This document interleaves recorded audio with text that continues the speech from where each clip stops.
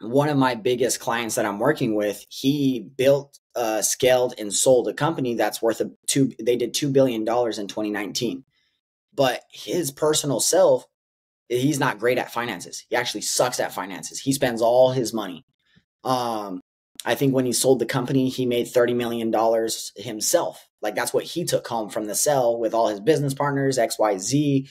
But he took home 30 million and he ran through that in the last 15 years, gone.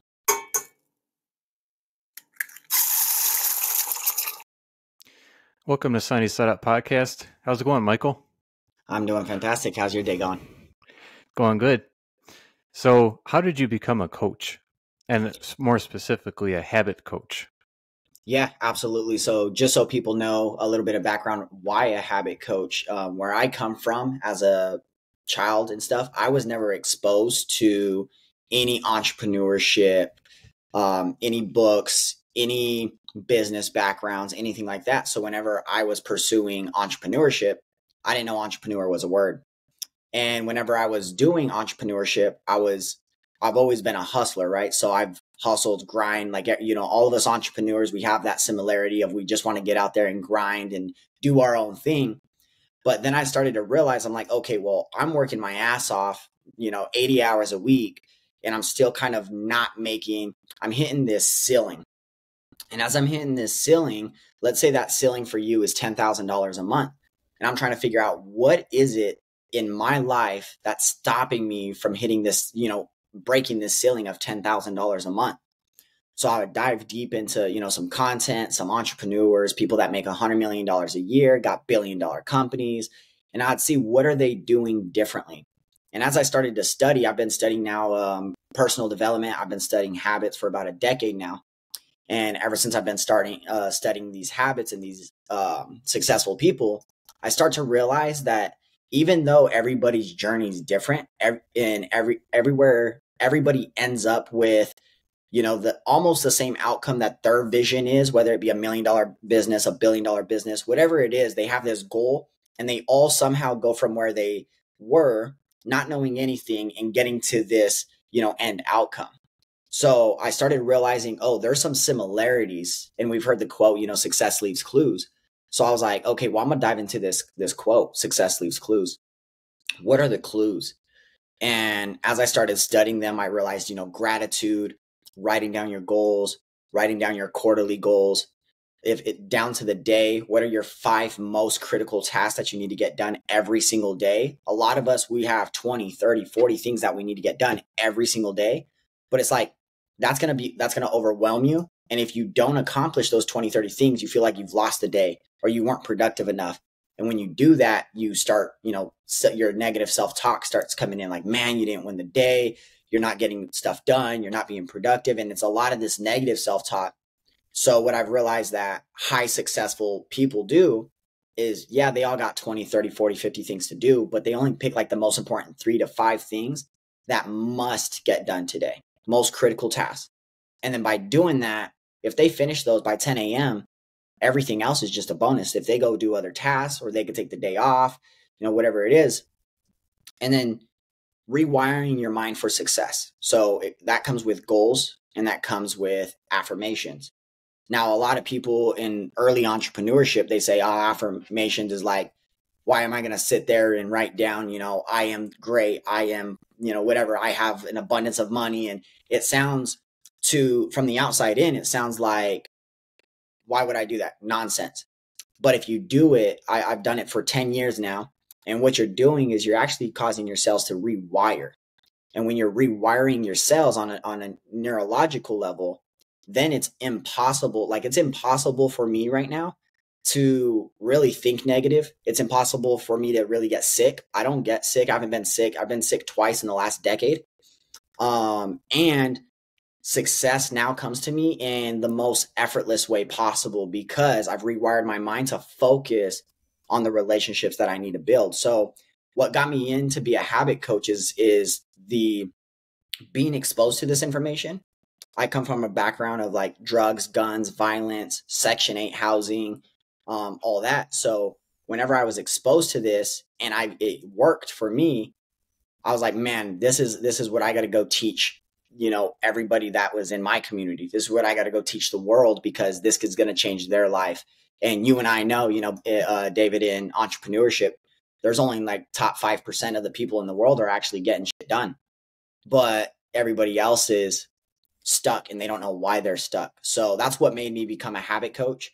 And, CEOs, teams, executives, entrepreneurs, that's what they come to me for, to help them master their thought habits. So that way they can now increase their profits in their life every single month.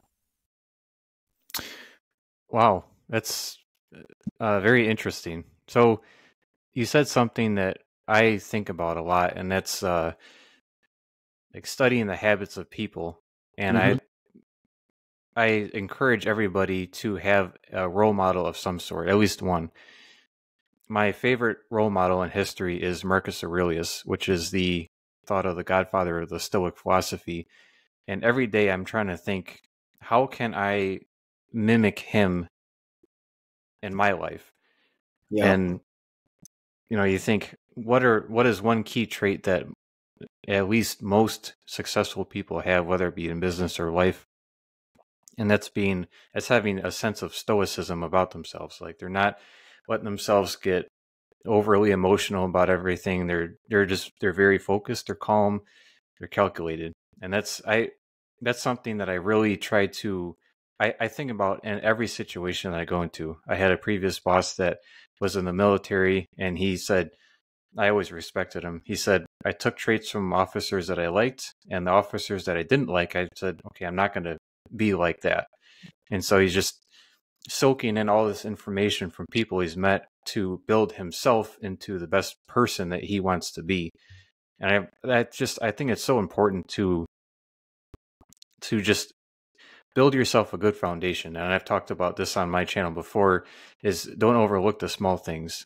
And like you Yeah. were saying with the daily affirmations, you think, oh, well, why would I take time to tell myself that I'm great?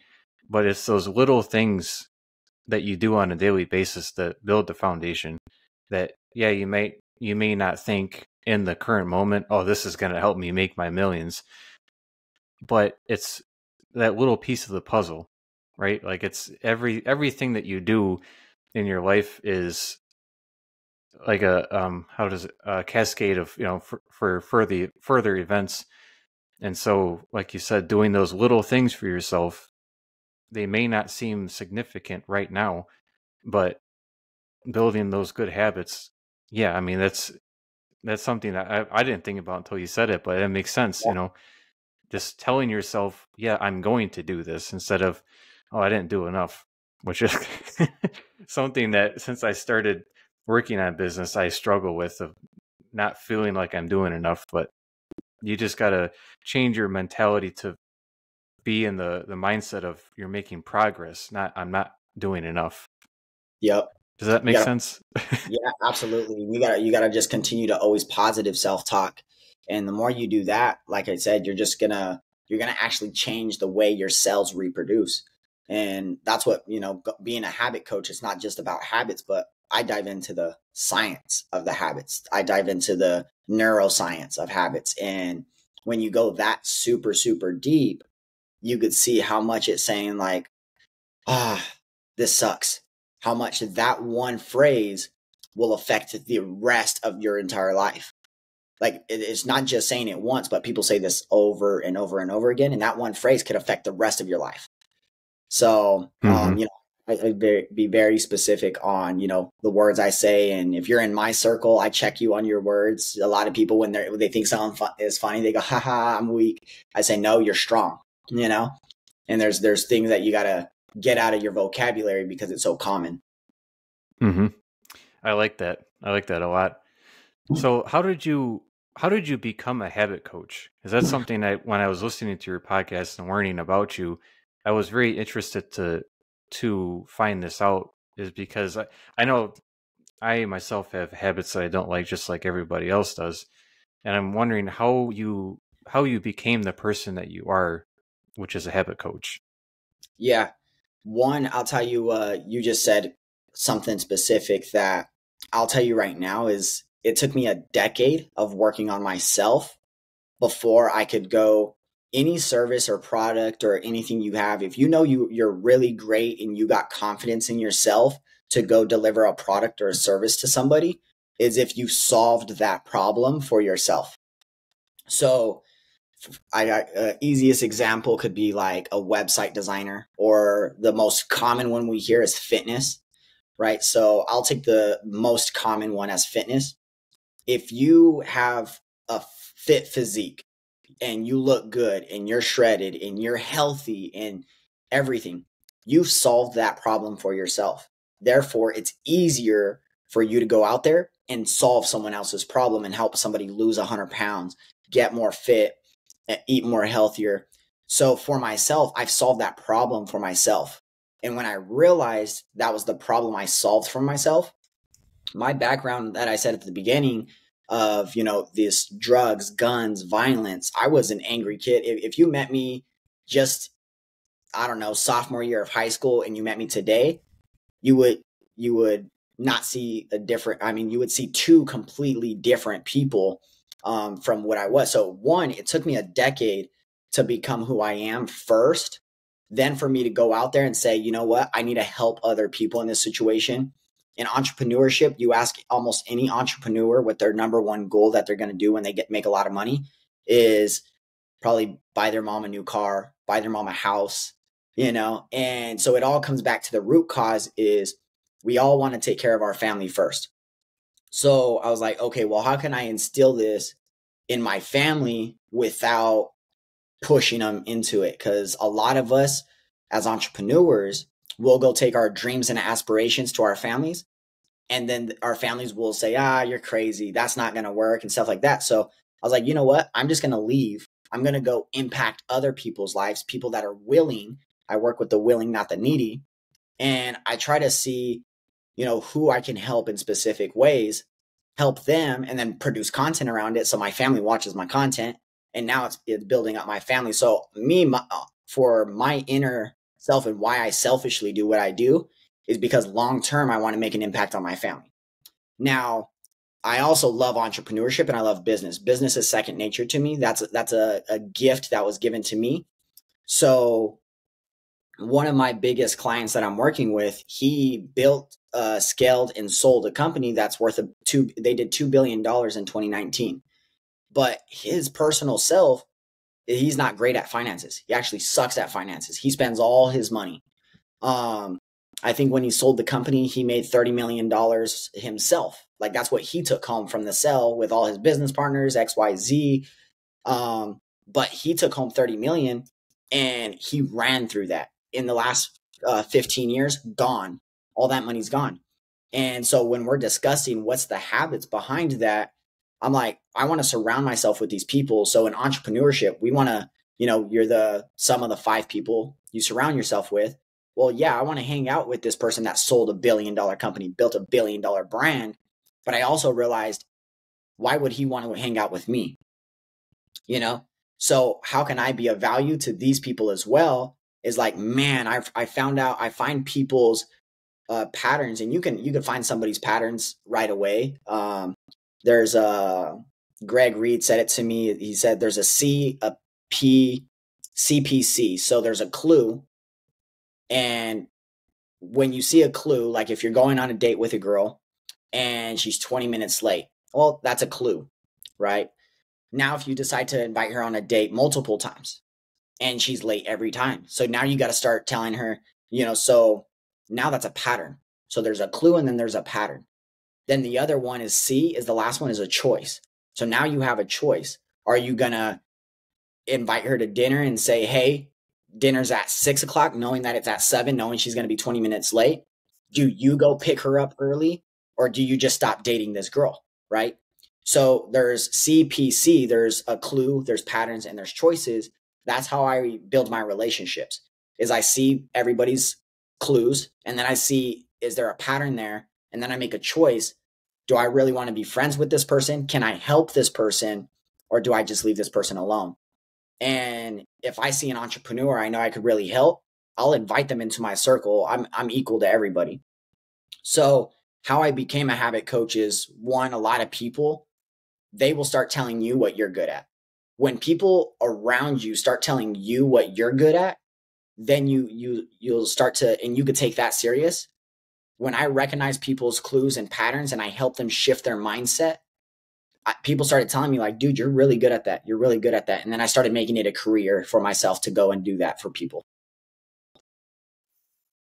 That's an interesting way to think about it. And I, of course, any kind of a coach is there to help. And so I definitely see that personality trait, but that's definitely an interesting way to think about it. And I thank you for sharing that, that more personal side. I like that. It's like when you're helping these people, what do you see? Like, what are the common struggling points that you see with multiple people? So the way we think, there's a book out there. Check this out. We all have heard the book Think and Grow Rich, right? Well, inside of the book, it says the answer is on every page. It says the answer is in every chapter. The answer is in the book. But when you recognize what the answer is, then you're already halfway there.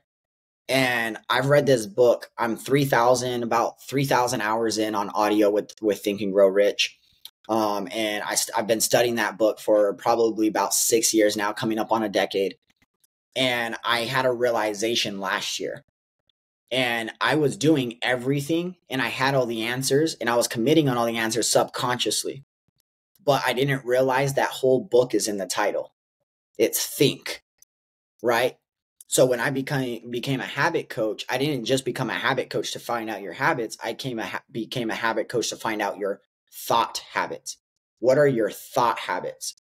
And the most common thing with anybody and everybody, even myself to this day, I'm not perfect. I still got thought habits that need fixed, right? Is a belief system.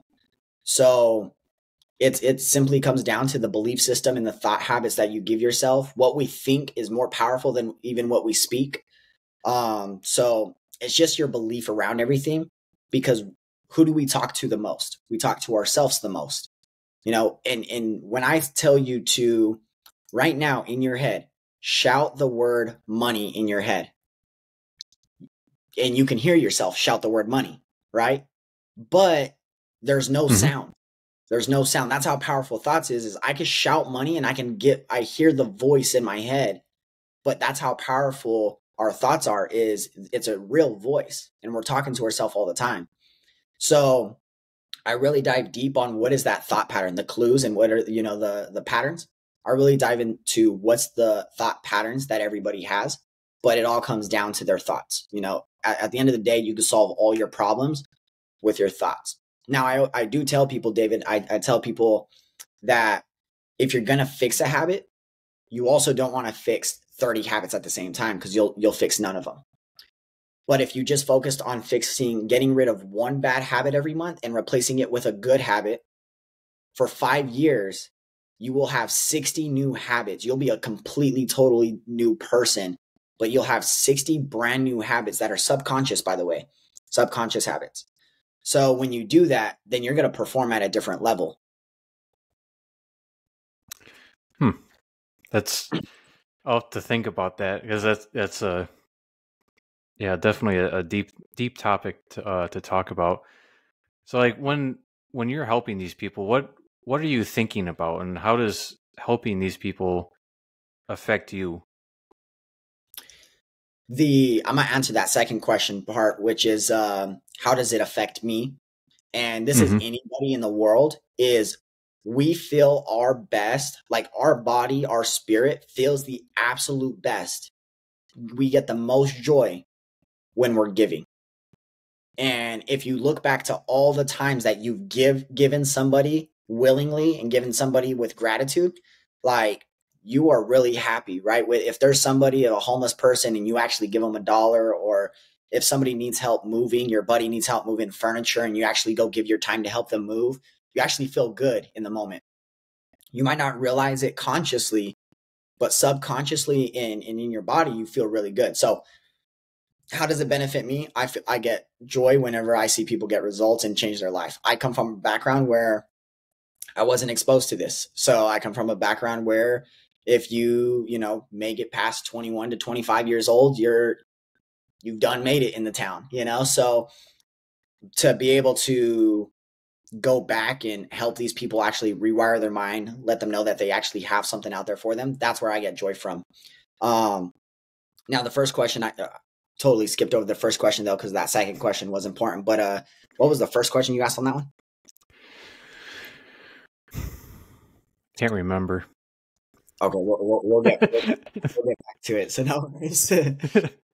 When you're saying you feel good about your emotions when you're helping, I had one of my friends on the show it was probably about 2 months ago, and he was saying the exact same type of thing. He said, helping is one of the most selfish things that you can do because of that. It's like, because you feel so good about yourself, it almost feels like you're giving or you're receiving more than you're giving. Because I'm the same way. Like when there's a couple times for myself when I feel really good, and that's one when I'm in the gym and I hit a brand new PR because I'm a gym freak, and two, when I'm helping somebody with something. Now I've had many conversations with friends, helping them with their problems, and that's like a high for me. I mean, nothing quite gives you that feeling of pleasure like knowing that you genuinely helped somebody that is close to you. Like it's just an indescribable feeling, and I know you know the same feeling because that's what you do. You help people. And so although I'm not a habit coach, I know the same type of feeling that you get when you help people, and that's just it's almost bliss, at least for me. I don't know if it's the same way for you, but you feel like you're on a cloud. Is that the same for you? Yeah. And it goes for everybody. I mean, if you're a web designer and you build a badass website for somebody and they're happy and you can see the joy in your client's, you know, face, then same thing, you know, as long as you're willing to give. But it's also a trap sometimes. Some people, they feel like they're always so giving that they block themselves out from receiving. And one thing I will always say yes to a gift. Always, always, always. Because I know I give so much, and I used to block out gifts. Like for example, let's say I helped a buddy move, right? And that same buddy pulls out $100 bill and tries to give you $100 bill. The first reaction we say is like, oh, no, it's okay. You know, of course, I'm going to take care of it. You're blocking yourself out from receiving. And when you do that, that's an energy that's going to keep blocking you out from opportunity down the road. So if you willingly help and you're going to help your buddy move for free anyway, and then he comes out and he says, yo, here's $100. I appreciate it. You take it and you say, thank you. You know, appreciate it. And you accept it. But most of us will block off ourselves from receiving. And that's the only way to keep giving, is to keep receiving as well. So, and then a lot of us will eventually get into that, leads into a depressed state, you know, because we do give so much and then we block ourselves out from receiving so much that eventually we're like, man, no one's giving. It's because they're recognizing that you don't receive well. And so stop wanting to give you stuff because you're always rejecting their gifts. That's good thought. Definitely. So I want to thank you for coming on. Oh, absolutely. I appreciate it. You know, enjoyed the conversation, and you know, shoot this over to me, any content you share, and you know, we'll make sure we get it out to our audience as well. 100%.